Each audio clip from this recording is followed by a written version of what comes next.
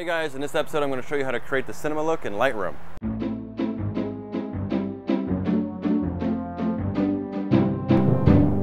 Hey guys, welcome to Calvin Designs. My name is Calvin and I design, and that's why it's called Calvin Designs.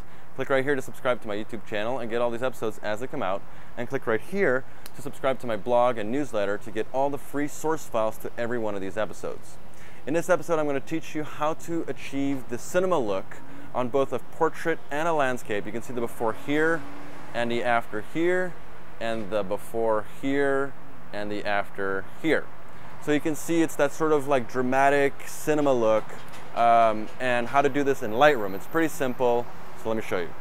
All right, so to get started, you're going to want to go to my website, calvindesigns.com, up here, and go to the free lessons tab. And if you don't have a log on, just go ahead and create one. It's free. And once you're logged in, this area changes here, and you see all the episodes that show up here. So the new episode that we're recording right now will show up right here. Just click on it, and let's pretend this is it. And you have here this button that says download source files. So just click on that, and you'll get a zip file that when you uncompress, you get this folder right here, episode 23 source files. And in here you have the two raw files, New York and portrait. So go ahead and import those into Lightroom. I've already gone ahead and done that. So I have this collection right here, and we can actually just close these collections. All right, so here you go. We're going to start off with this portrait. Now the thing that we want to do is give that sort of classic cinema look, which is considerably different than just straight raw files. So to start, I actually just go ahead, let's just make a virtual copy so we can easily go back and forth. I like doing that. So create virtual copy here. All right, and then here I'm just going to bring down the highlights a little bit, open up the shadows, not too much. And because this is a portrait of a man, I can go ahead and add some clarity. If it was a woman, it's a little harsh because it accentuates a lot of the details in the skin and so on, which you don't really want on a woman.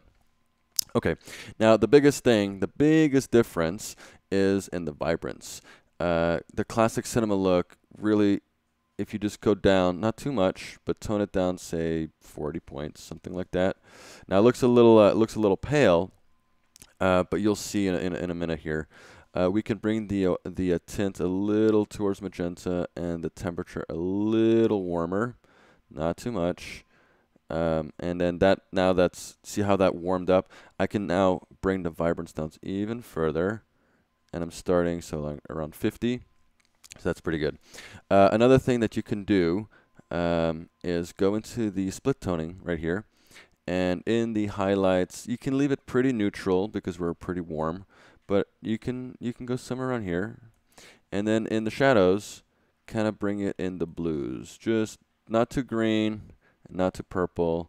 Try to have a sort of a nice, so this is all too strong. I'm just looking for that right tint, somewhere around here, and then I just bring it down so the saturation is kind of lower, okay? And then if you feel like, all right, well, I'd rather have more of the skin tone or more of the blue, here that's what that balance does. So I like bringing the balance a little more towards the skin tones, and then bring the saturation of the darkness a little higher. Not too crazy. Not too much. Let's bring this down a little bit, and let's see if we bring it up a little bit. Okay, not too much. Tone that down a little bit. Okay, we can see with the split toning before and after. You see it added a little bit more dimension to the darks by sort of cooling it off, and in the highlights we get a little more of the of that sort of skin tone. All right, so that was the first thing. Next thing I'm going to do is go with the radial filters, and I'm going to accentuate the depth of field, the shallow depth of field. So we're going to go ahead and create a round oval here, or a oval, and here we're going to leave it not inverted, so that means it's affecting everything outside. And let's just hold down the Alt key to reset everything. And here we're going to darken it just a touch, just a little bit, like half a step. And the more important thing is lowering the clarity, lowering the sharpness, and a touch of the contrast, and bring this down a little bit, okay? So I'm gonna make this a little bit bigger. I don't really want, I really want the focus to be over here, right? So if you look at before that one and then after, you see I've blurred the background a little bit, and I've also kind of dirtied it up a little bit, which in contrast makes the subject in focus really sharp. So let's go ahead and duplicate that and move it over so we can grab them. And now I've basically doubled that effect, okay? And I'm going to duplicate it again, but this time I'm going to invert it and reset up here. So hold on the Alt key and hold reset. And this time I'm going to increase the clarity, increase the contrast a little bit, lighten it up a touch, not too much, more in the shadows, okay? And let's get some sharpness in there, all right? I feel like I've burnt it out a little bit too much, so I'm going to double click on here to get the exposure back to normal. And let's see what we have here. What's this doing? It's definitely adding some contrast there. I like that. All right. In the eyes, I like to kind of go in there and let's make a new and just kind of open that up. And in here, let's just hold on the reset and invert the mask. All right. And let's just lighten it up a touch. And in the shadows, and some clarity and some sharpness. All right. And then duplicate that. Well, actually, I'm going to delete this one because I realized one of the things in the eye, I like to be slightly less saturated. So I'm just going to desaturate it a touch, minus 15-ish, something like that. And that's pretty good. Pretty good. Okay, and then I'm just going to go ahead and duplicate that and bring it over to this side. And this side, which was a little out of focus, may need a little more clarity and a little more sharpness. And that's pretty good. Might want to just open up those highlights a touch. See, that white area is kind of a little nicer. Okay, so that sort of desaturated cinema look, you can see the before here and the after here. There's just a few little touches. It's not too much. If his ear's a little too out of focus, we can go back in here and just kind of widen this a little bit, bring it over. Same with this, widen it a little bit. That makes it sort of, that's the blur, these two, because they don't have inverted masks. This one is the one that focuses. You can make this a little bigger too.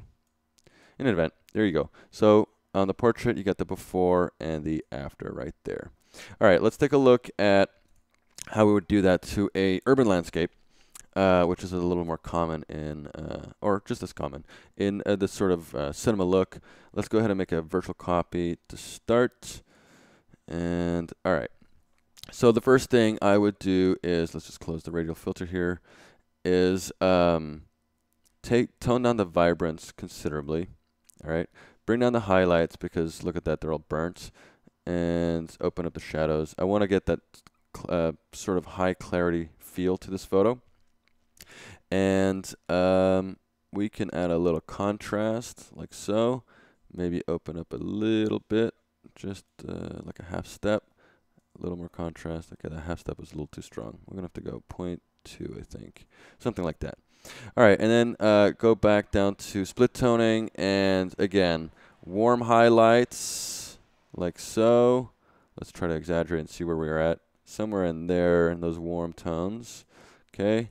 And then somewhere cold, not green, more in the, yeah, right around there. All right, now I've exaggerated considerably compared to the other one, and we just want to see what we got. A little, there we go, something like that. Maybe cool down the shadows a little bit.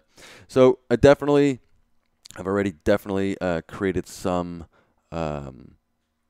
cast and color, and I'm completely transformed it.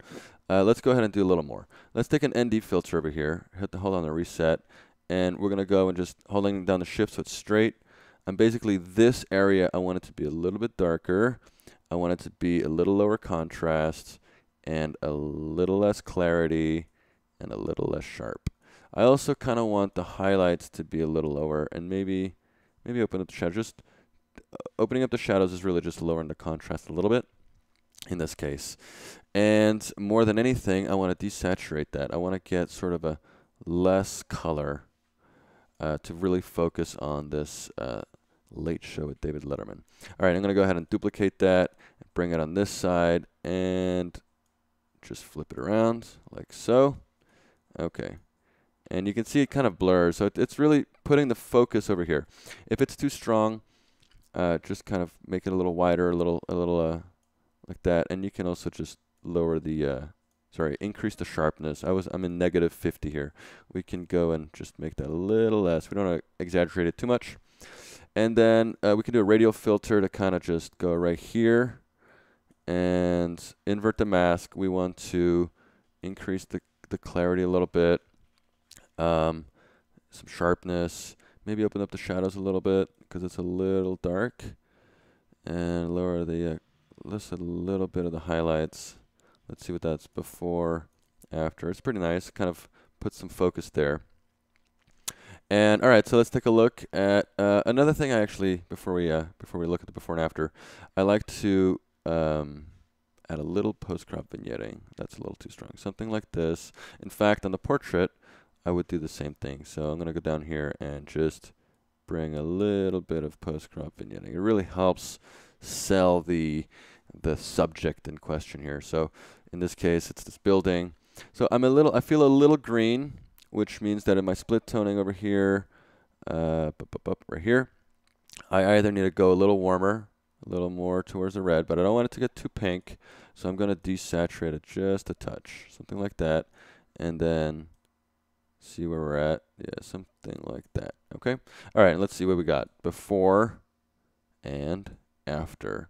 So that increase in contrast, that sort of desaturate of most colors, focusing on just one or two colors really helps sell that sort of cinema look. All right, and there you go. All right, guys, I want to take a second here to talk to you about my new course called Photoshop 101. Now, I've done a lot of courses on Photoshop, and I've worked with a lot of students who have done Photoshop courses, and they often feel like they got through the course and they still don't have a grasp on some of the basics of Photoshop. So I took the time and took some of my favorite projects and put it all together, and let me show you what it looks like. Here, if you go on my site, kelvindesigns.com, click on tutorials, you'll land on this page, and you can check it out here by clicking Photoshop 101. And I want to show you some of these projects. The first one, it teaches you all the basics of layers and some basic blending modes, selection methods. It's pretty simple. Here's the before, and here's the after. And then we take another one, this photo shoot that my good friend Serge Romelli took, and I show you how to add smoke and light the cigarette, which you can see here in black and white. And we have another one here where I teach you how to use the pen tool to basically clean up this reflection and add a title. Very simple. I also show you some cool tricks using lens flares and photo filters. And in this photo, it goes over some of the technical details, but very basic and very simply explained. And then in this last project here, I basically take a bunch, it's a huge composite with different layers, different selections, and you can see the after here. You can see there's some glows and lighting effects and so on. All right, and then in this next project, basically I'm going to show you how to take these different elements that have different lighting and different effects and mix them into one. We add another title as well. See, you add smoke in the front, make sure the light that's from behind comes in the foreground as well. And then in this next project, I show you this photo, and I try to create a Ansel Adam look, which you can see here. So how to do multiple levels, and I also show you in this how to use the clone stamp tool because there is some wires there that we get rid of. And then in this next project, I take another photo by my friend Serge, and I show you how to create tone mapping and colorizing, which you can see here. So I really give you that sort of frozen, almost poster looking look. And then in this photo, I took a photo of my son, and I show you a basic color correction for black and white, which you can see here. And then another one here, I show you a simple sky replacement, but you can see the before and after here. It looks very easy, and it actually is pretty easy, but just a few little tips and tricks, and it really shows you how to do it well. And then the last project here, we do a sky replacement, but here the trick is how to change the complete color and temperature of the photo so that it can match the sky. And you can see the before here and the after here. So he really goes through all these basics that you really need to know. It's very simple, and I really show you how to do it through examples and projects. I'm not just going to explain a bunch of stuff. It's just follow the steps, step by step, and you will learn how to use Photoshop. I guarantee it. And for a limited time, I'm offering a special discount to get this course. Click in the more info on the video below, and you'll get a code to use at checkout. I hope you enjoy it.